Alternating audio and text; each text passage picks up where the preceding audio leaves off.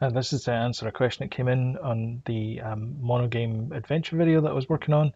Uh, how to install MonoGame. The route I chose was I fired up Visual Studio 2022.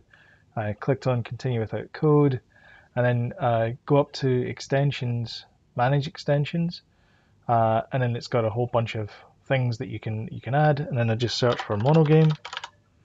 Um, and then chose MonoGame Framework C# project templates. Click on the templates there, you'll see there, yeah, download. So it's in there, sorry. So you click on that.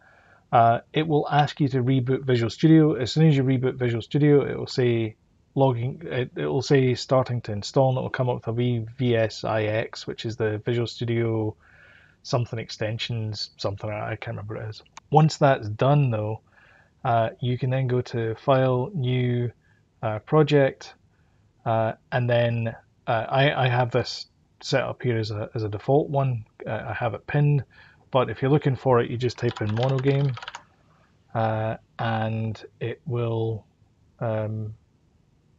show you the MonoGame templates. You just choose the right template, whether it's desktop, iOS, whatever it is, and you're good to go.